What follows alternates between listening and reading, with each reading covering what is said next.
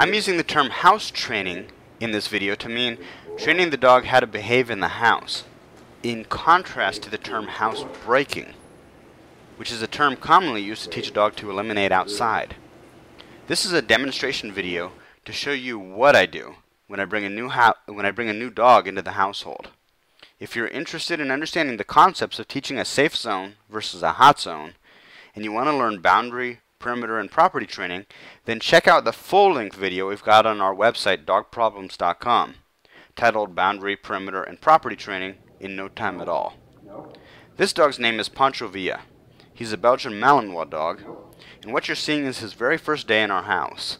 I'm teaching him that he needs permission to go into certain places, and that other places, like guest rooms and our living room, are off boundaries completely. Part of my approach to training dogs suggests that you must give the dog a motivational correction in order to let him know when he's doing something incorrectly, and then give him meaningful praise when he does it right. For this exercise, with this dog, and under this level of distraction, which is a very low level of distraction because we're inside the house, a typical buckle collar is motivational enough to get my point across. Nope, nope, nope. Nope, nope.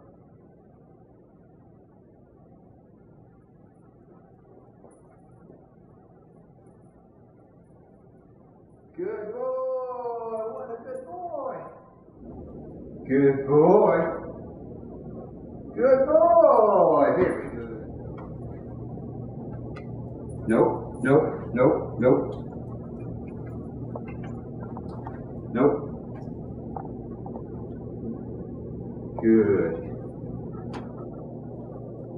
Nope, nope, nope. Want to go in here? Good boy. Good boy. Put your hand over here again. Good boy. Very good. Good boy. Very good. Very good. Very good. Yes. Wait. Wait.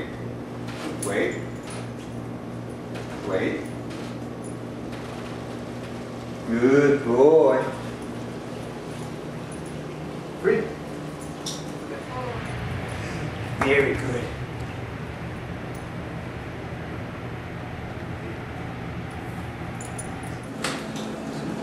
Wait. Free. One. Punch. Good boy. Good. Ready? Punch him. Wait. Free. Free. Free.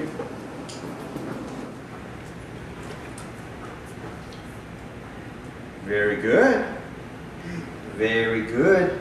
Very good. Good boy. Yes.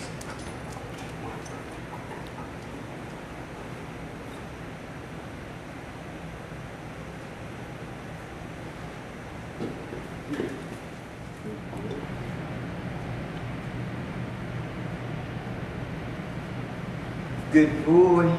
Good boy. Oh, very good. Yes.